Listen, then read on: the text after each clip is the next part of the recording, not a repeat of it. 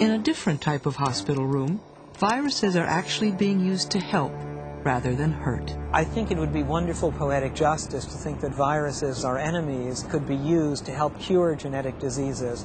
I think in the future we can expect to see more and more of viruses being used in gene therapy, and obviously intentionally as vectors for introducing new genes.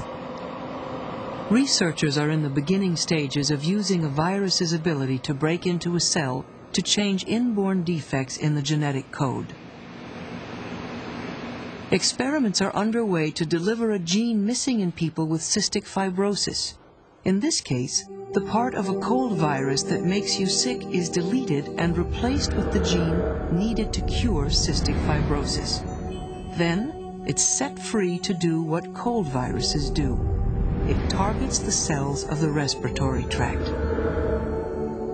But instead of taking over the cell for its own purposes, it delivers the missing DNA.